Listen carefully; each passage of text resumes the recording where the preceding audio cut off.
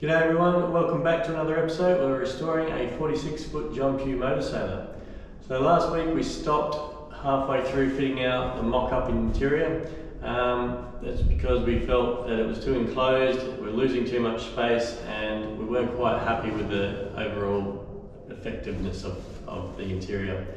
So we put it out to everyone and we got a ton of good feedback from everyone. A lot of good points, some stuff we didn't consider and some stuff that we did.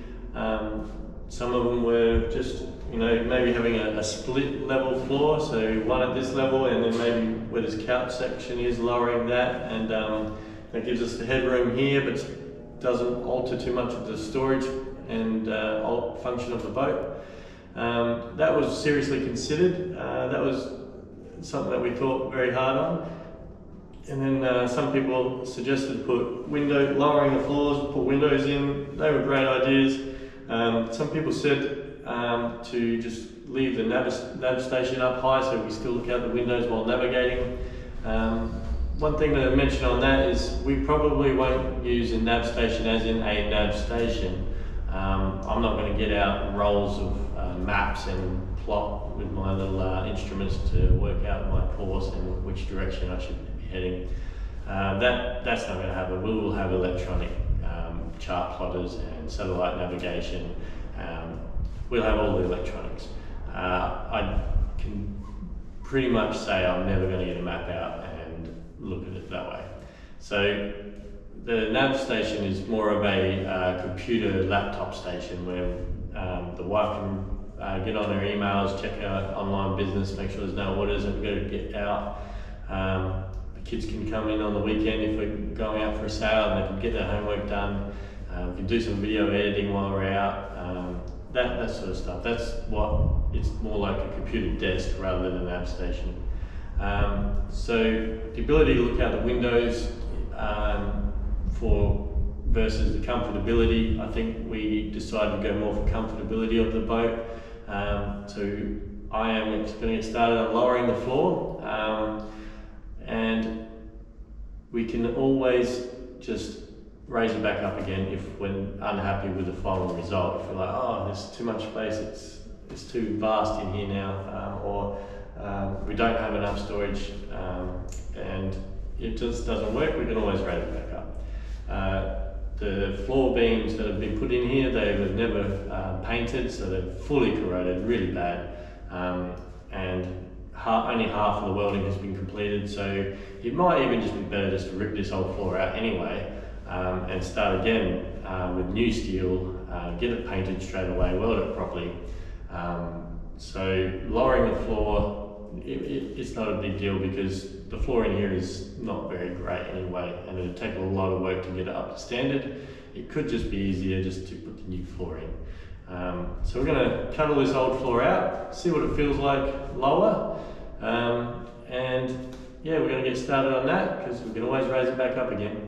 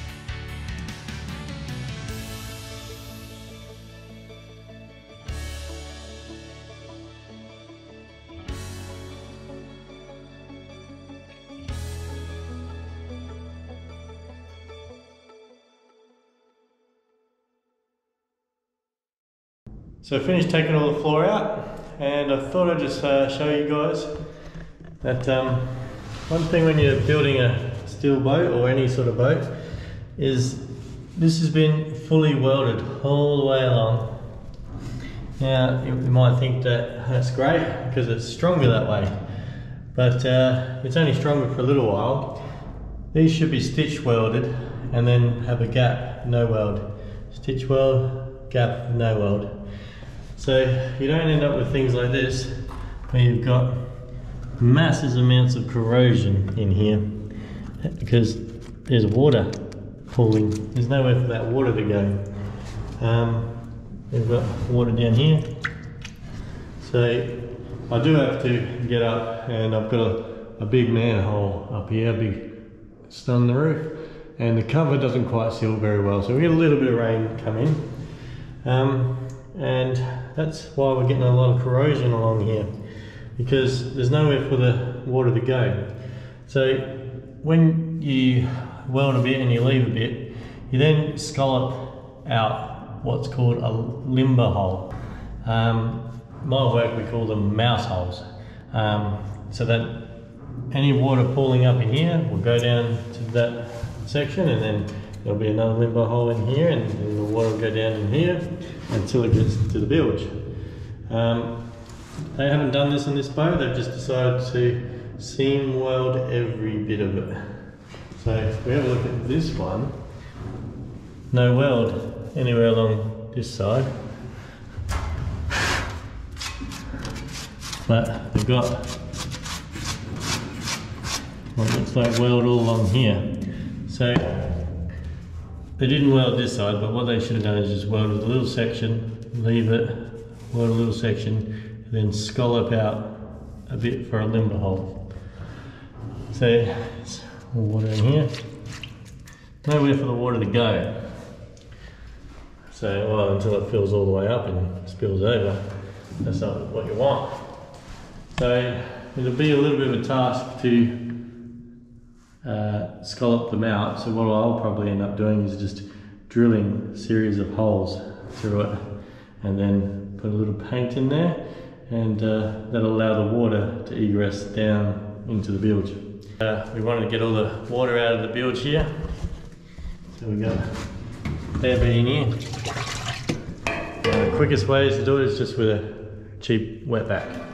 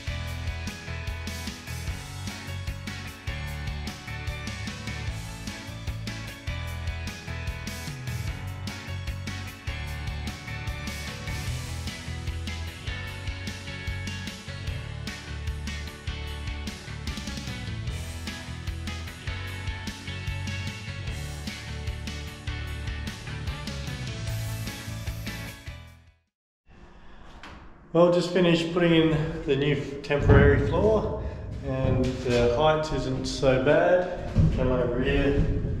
So I've got my head just parallel with the bottom of the window. So I mean, got a lot more room between the floor and the bench. So when the bench top comes up to here, we've got a lot more room there. And if I really wanted to, then I could probably stand on my tippy toes, look out the windows. And that being said, this floor height will be a few inches higher, because when I put the marine ply, it will be thicker marine ply, and then we'll have another 1/2 inch of timber over the top of that. So this is going to be just slightly higher. So someone tall like myself could probably still see out the windows on their tippy toes. That's not ideal, but that's what we got. We are modifying these windows, so push comes to shove, I can make them a little bit deeper or lower them down a bit. We are going to be changing them out. So I'm going to bring in some furniture and see what it feels like with the just boxes that we made up for the saloon seating, and make up a bench top to see how it feels.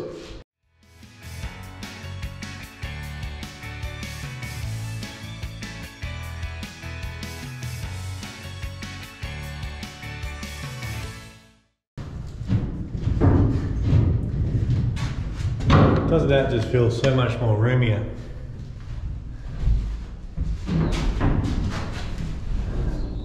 So I've got heaps of room here between me and the bulkhead there, and this will probably move a couple inches back. So because of the curvature of the hull, this might move a little bit back, but we do want the backrest to go on and a little shelf here. So this might actually be the right position. But as I get up, I can't even get close to knocking my head.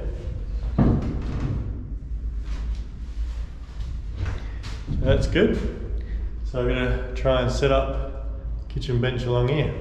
It's one of my recent purchases, just make it a little bit easier. It's just a digital disto, so basically it tells you the distance. Might be able to see on my page there, got a little laser beam bouncing back and forth, and each time it bounces it reads the distance, and that's saying it's 260 millimeters away from the back edge. So basically I can point it at the hull there, and it says that's 2 point something meters. So this one is a little bit more expensive than some because of the accuracy. This is accurate under a millimeter of accuracy over 30 meters. It's not the best one. You can get some that are accurate under a millimeter over 100 meters, but you got to get what you can afford. So I'm just going to measure up some of the kitchen bench and start cutting a bench to get a feel of the height.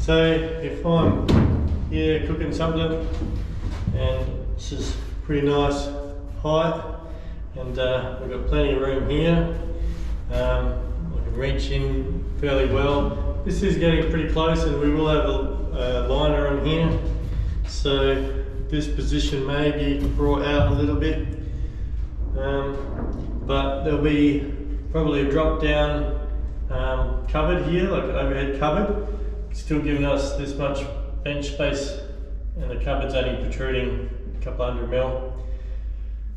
And then gives you all this viewing spot, so if the cupboard comes down to here, your angle that you can view is still all the way to the back of the bench. And I mean, this is a pretty comfortable height, nice and deep. It's not too bad. I may give in to the wife and make it a little bit wider by bringing it out another 100 mil, get your face away from this wall here. And what we may look at doing is, I've set this up ready to make it, but I might have to wait for the wife's input. But basically, if I bring this out to here, it could give us a little bit of a wrap around. So we've got to be sort of parallel with our companionway, because we'll put a little bit of a bulkhead in there, And so this will probably come out a little bit more, but we could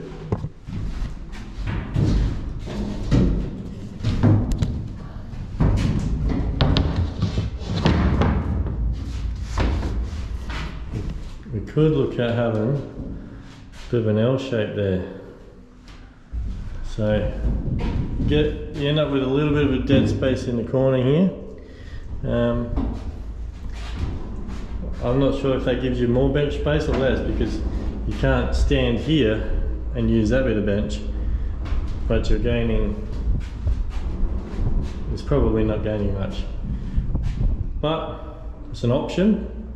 Other than that, got a pretty long kitchen there.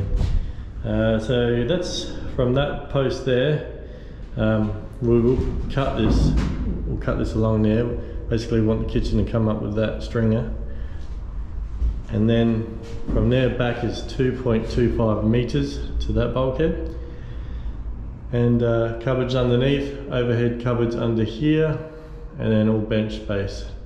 Probably a sink, and in this back corner we'll have an oven, because we may utilize something up here or under here for extraction.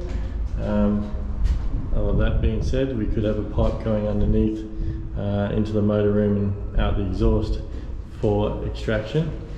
A few options, but that's not too bad. So when you look at it overall, we got a lot more space. The way we were going to have it was this bench starts here and comes out, and then also this couch would had to have started here and then come out. So we will have an L-shaped couch along there to that compression post, and then a table. I'm trying to talk to wife and Davin, a couch that comes out here, so you got all the way around seating and an extra spot on the table. Then between that door and the bulkhead, we'll have an upright fridge and an upright freezer with a bench top over the top and a little coffee station there. So I think it's a pretty good idea to lower the floor at the moment. Not seeing too many negatives. That's the end of this week's episode. We didn't get very far because we're basically back where we finished off last week. But much happier with this layout. It actually feels like it's the right size now. It's like, I feel like I'm not in a boat. I feel like I'm in a big room, like at home, in a small place. It feels comfortable. I'm not worried about crashing into anything anymore. I feel like I've got heaps of room between me and the kitchen, which is where the camera is, and there'll be a table here and there's still heaps of room to go around. So I'm pretty happy. One good comment that did come up from last week's video that is quite relevant is we've dropped the floor, and the companionway stairs are actually, they are quite long. I don't see it's going to be an issue, but what it will mean is that we've got to put a lot more thought into the steps. They're going to have to be deeper, so you get more stability going up and down. The angle's going to be greater, so they're going to stick out just a little bit more. And we're really going to have to put some thoughts into it, maybe put in a handrail to make sure, you know, it's a long way up and down. We're going to have to make sure people are safe. But the sacrifice we're making there, I think really is worth lowering the floor and getting that extra metre of beam space. So yeah, we do read all the comments, and we try and answer the ones we know how to answer. And so keep bringing the comments. Yeah, they've been very, very helpful, especially in last week's episode. Extremely helpful. Can't stress that enough. Like, all the points, every one of them were valid and helped us in our consideration process. So keep them coming. We're loving the feedback and it's helping us with our build. So next week we're probably going to have a nice big announcement that we're going to tell everyone. So keep watching and tell us what you think. Thanks guys.